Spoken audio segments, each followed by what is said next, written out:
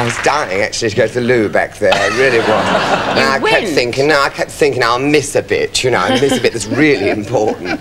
And they said to me, go on, you must stand by. And I was glued to it, watching. What about, I'd like to ask all of you, actually, about critics. I loathe them, and I've got on record of saying how much I loathe them so many times. It's almost become commonplace, you know, I regard them as... But Kenneth... I've always said they're the eunuchs and the harem, you know, they're there every night, they see it done every night, but they can't do it themselves.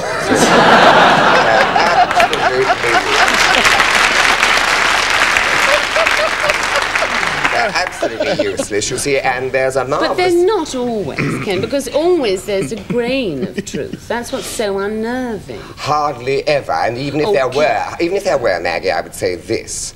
They might, in what they say, be saying something true, but they've hardly ever earned the right to say it.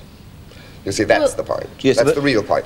You see, people like these sort of, you know, would-be doyens. They write in Sunday newspapers and look upon themselves as sort of, you know, augurs of what's good taste and what's bad taste. They sit there as though from Olympian heights, you know, discussing other people's work and often damning them in the process. I could show you cuttings that name people as being the best. You know, one of the critics said, not only the best in the Western Hemisphere, nay, N-A-Y, nay, the world. And went on to name people that have trod a path into oblivion. I've not heard of them ever since, you know. And so you begin to think, well, what are they worth? They're all useless, you see, because half the time they're not really doing what a critic should do, that is communicate some sort of affection and love for his subject to the reader.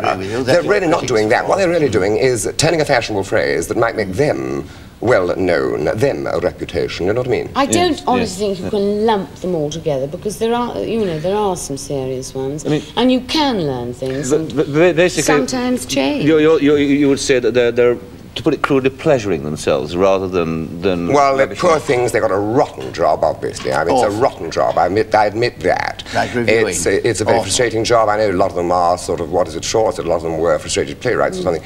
A lot of them frustrated actors, probably. But, you know, Russell Lovell said that there's something fundamentally ridiculous about criticism, insofar as what is good without us saying so. Yes, yes. You know what I mean? Yes. And that, I suppose, really exposes the whole thing. And it also brings out the truth of what you said, that the communicating enthusiasm precisely is what you should do. That's what they should be doing. Now, there are certain people that can do it. There are. I mean, I've read Rex Reed, you know, those profiles in New Yorker, and he really does communicate an atmosphere. You do feel, if you're reading that kind of writer, you do feel something of the atmosphere of the show, the entertainment he enjoyed, and he infects you. And this really happens with good teaching, doesn't it? A good teacher, if he takes you into the realm of English literature, poetry. I mean, my English teacher did. He infected me with a spirit of poetry, you know what I mean?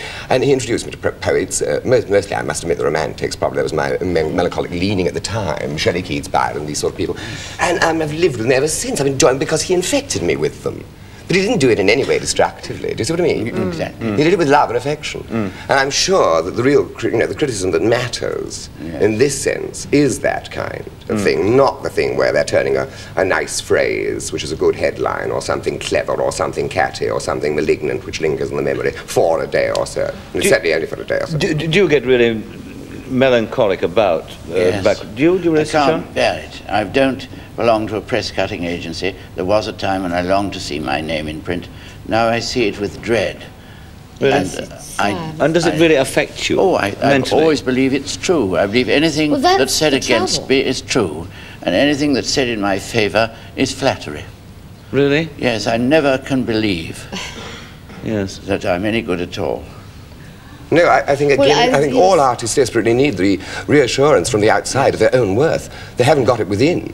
Yes. I think this is one of the paradoxes of all art, don't you? I mean, that though they may appear very often, artists, to be people of power and strength, in actual fact, the reverse is true. They're the most vulnerable people in the world. Yes. I remember going backstage and meeting my idol at the time, Sir Godfrey Toll. Yes. And he actually said to me, I mean, he was giving a marvellous performance in the Airs at the Haymarket, and I was sitting in his dressing room. I was full of awe. I was a very young actor and very green, and I couldn't even find words to say how marvellous I thought his performance was. And he said to me, I've been terribly downcast because a woman brought her little boy to see it. He was 10, and he said my trousers were too high and the socks were showing. And that worried him. Kenneth and Maggie, can we talk a little bit now? So we've been talking a bit about show business, about something that Sir John was talking about earlier, about the whole business of preservation and this sort of thing. Is it something that concerns you too? I mean, are you basically on Sir John's side on what he says about this? Yes, I am. I see the problem in another way, because I have two brothers and they're both architects, and they say, but if we go on keeping things standing, what else can we build? I suppose really our problem here is that we are just a small island. But the examples of planning blight that you do see, things like the dreadfulness of the Elephant and Castle, which used to be a place of humanity and warmth and people, which is now just a concrete desert and a mess and an absolute disgrace. And what they've turned the Euston Centre into is the same thing, just a blight. Frightful. And this sort of thing is really an absolute disgrace. Moreover, any government, well, exactly, I mean, any government, and it was the Labour government, I believe, which had the power, could have turned the whole thing into flats for people, left the whole thing standing empty all the time. It's a national scandal, did nothing about it at all.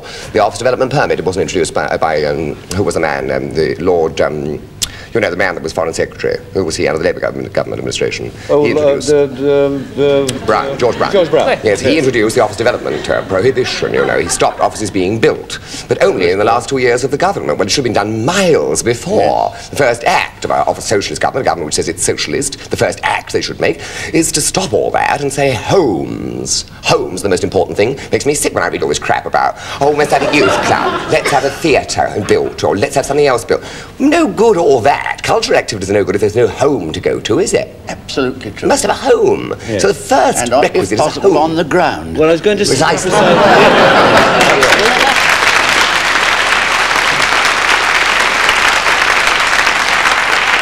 It makes me very angry, that. Yes. It really makes me very angry, doesn't it, you, to pass a great thing empty, a great skyscraper empty? Right, I absolutely I think it's an absolute scandal, and yet they can all get worked up over a couple of pound in their pay packet or something and go on strike. Why can't, I mean, if unions really care, if they're really socialistic and say we care about our fellow man, why can't they march about something like that?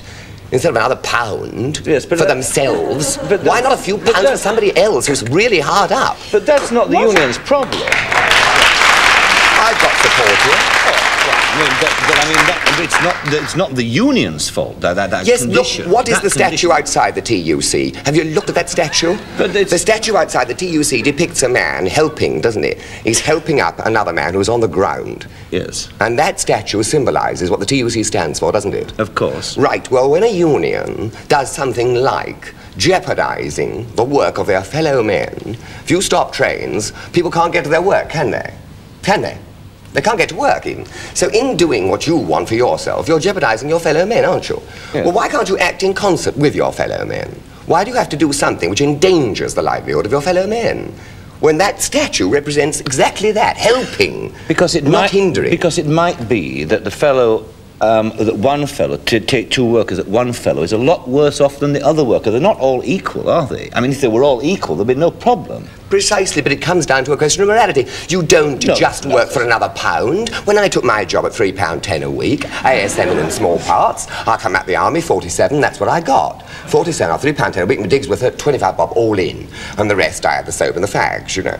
And with the odd bit of harpic to shove round the bend, because I did my own cleaning. But I saved, and because I wanted to do the job and wanted to do it well, I got another rep fortnightly, and then after that I got monthly rep, you know, and I got a bit better. I did 7 years in the provinces before I came to London. And I think if you're prepared to do that kind of thing, you're doing it. What are you doing it for? You're not saying I want another pound all the time. You're saying I want to do the work better. Yes, but now, that was the kind of morality I was brought up with. But don't do a job just for what you get. You do the job because you want to do it well. Oh, but Kenneth, can I say I think that's crap? I mean, I'm sorry. I mean, I really... I've never been so insulted. Kenneth?